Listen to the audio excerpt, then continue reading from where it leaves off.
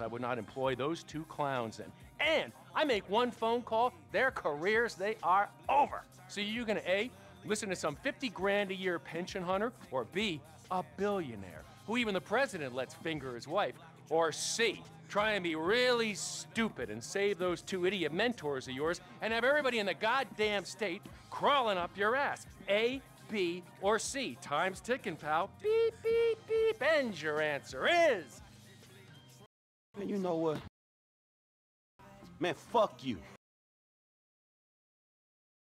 Man, you a genetic experiment gone wrong, dawg.